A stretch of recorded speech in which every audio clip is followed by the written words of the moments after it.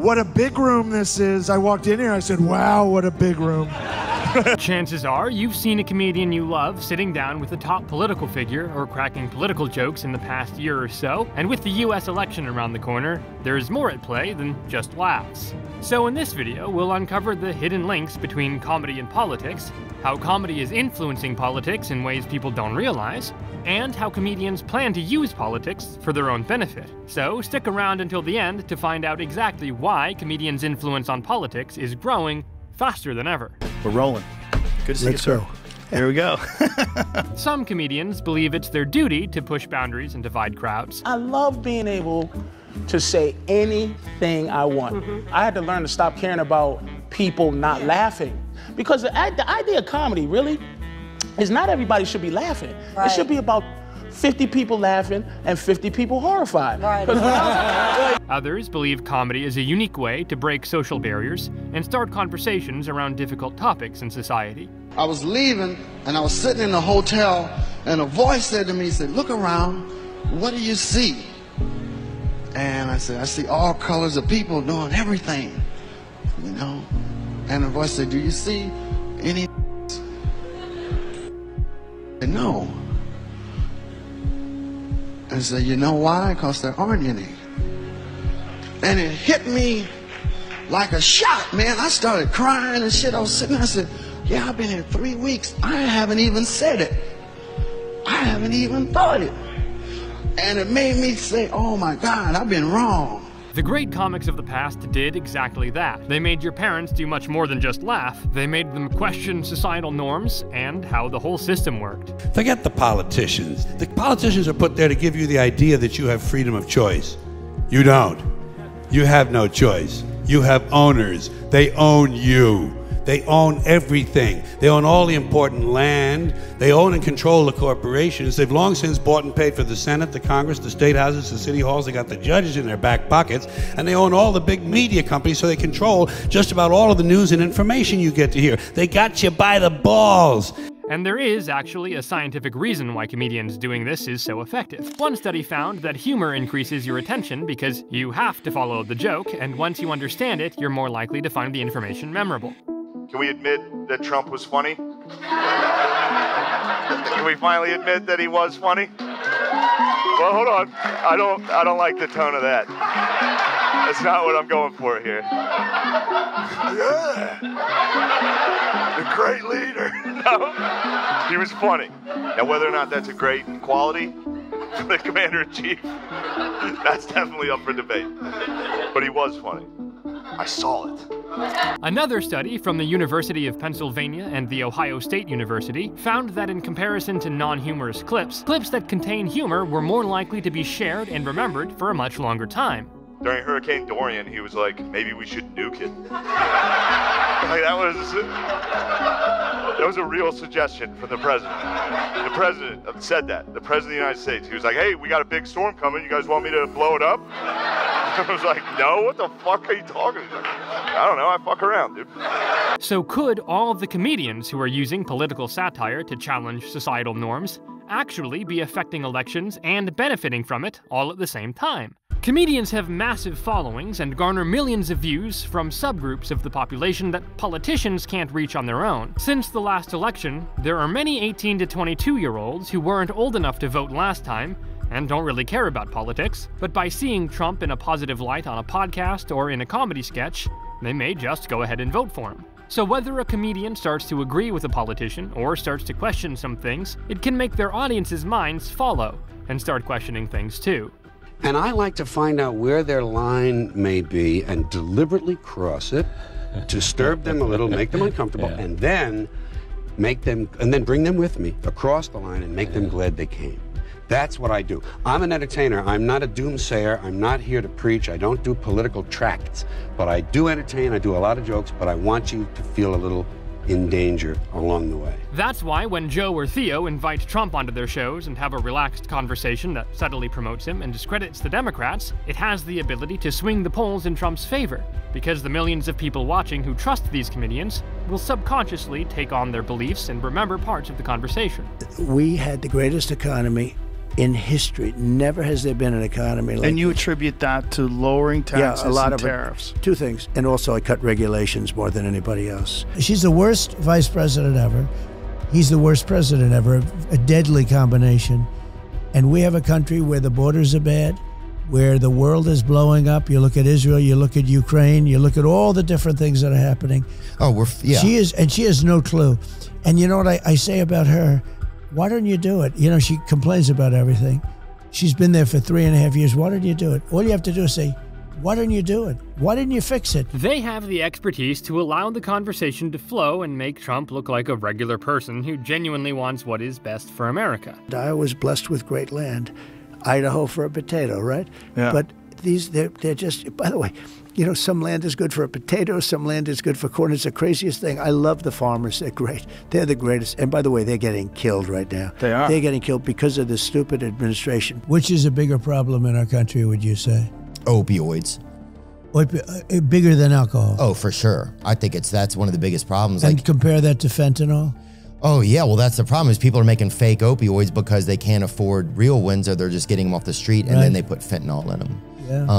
Fentanyl's like laced into everything now. It's horrible. It's horrible, yeah. Even Andrew Schultz and his crew, who you can argue are internet celebrities rather than traditional comedians, used their Flagrant podcast to promote Trump and make him appeal as a regular cool guy. We said you're a great father up top. First thing you say is, I've got great kids. You didn't take credit. And then your entire answer, and I thought this was really cool, your entire answer is about how great your kids are. That was a very cool thing. Thank you. That's very nice. I think I like this interview. I think So when you add up all of these comedians' audiences, you can easily see how they have the collective power to swing entire elections if they all promote the same presidential candidate. We'll find out the true effectiveness of this by the end of November. And I also think if you're any sort of a normal person, if just somebody came walking up to you with a clipboard like, hey, who are you voting for president? You'd be like, hey, none of your f***ing business. And you just walk away. When you consider these comedians' Hollywood backgrounds, their natural understanding of politics makes sense. They've had to climb through the ranks of show business, navigate different power structures, and come out on top. So it's no surprise they have a deeper understanding of politics than most could imagine. Our government should be a part of our community, you know, and that we should think about it that way instead of thinking of it as this overlord that decides and designates where our money should go, that maybe we should have some more say in it. It's a comedian's job to work within the gray areas and find humor. That's why when they have a unique and interesting take on politics, they make a joke that not only makes people laugh, but also gets them thinking. He's what I call an honest liar. Well, I'm not joking right now. He's an honest liar. That first debate, I'd never seen anything like it. I've never seen a white male billionaire screaming at the top of his lungs, this whole system is rigged. He said, I know the system is rigged because I use it. I said, God damn. And then they pulled out an Illuminati membership card, chopped a line of cocaine up and did it right into the podium.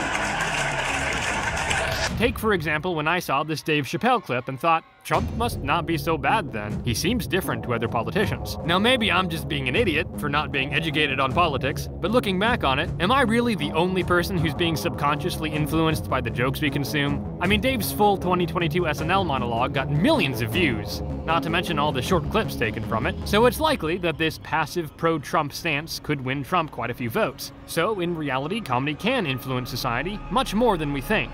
And some comedians know this and take advantage of it. That's why I like Republicans better than Democrats, because I know they don't like me. I know that they don't want me in their neighborhood. They're pushing people with wheelchairs down the stairs. Get out of here! God made this for me. All of you, beat it. So it's unlikely the link between comedy and politics will ever break. And if we look back in history, this has been going on since the 17th century in France, where it was stated by Molière, the French equivalent of Shakespeare, that the duty of comedy is to correct men by amusing them.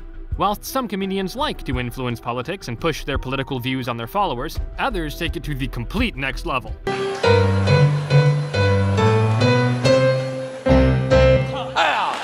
Some of you may recognize the guy on the left, and if any of you thought this was the Ukrainian president, Zelensky, then you were right. If you don't know, he was actually a comedian for his whole life, who used to do many comedy sketches where he acted as a president. Здрасте. Василий Петрович Голобородько? Да. Доброе утро, господин президент.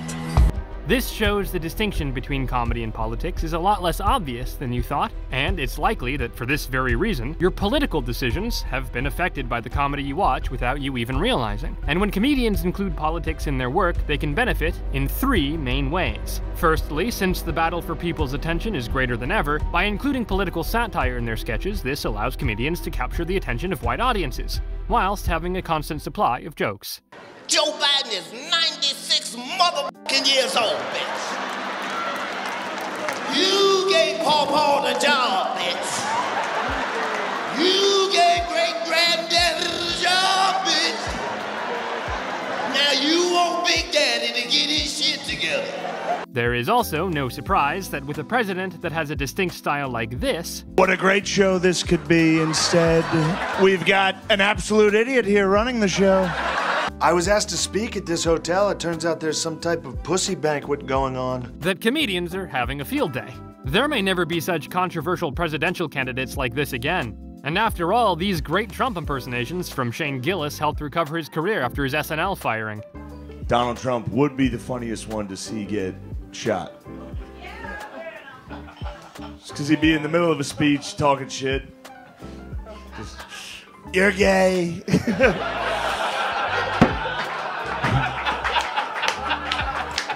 The shooter would be coming at him and be like, sit down, get down. What a loser, get down, sit down. But just the noise he would make when he got hit. Even if you love Donald Trump, it would be funny.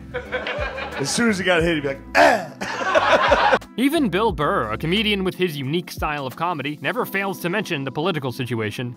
Dude, the star of a reality show is gonna run the country. The guy who decided if Brett Michaels or Cyndi Lauper would make a better CEO for a company that doesn't exist.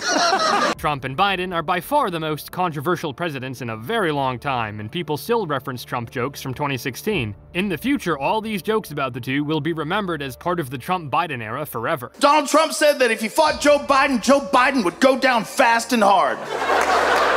So it's safe to say the comedians get great material out of politics. This great material attracts more attention, which, whether good or bad, will elevate these comedians' financial status to levels beyond their wildest dreams. And as we saw in 2019 when Joe brought on Bernie Sanders and Andrew Yang, 2 presidential candidates. His podcast was attacked by the mainstream media for some of the older episodes, and after all was said and done, one thing stuck with Joe.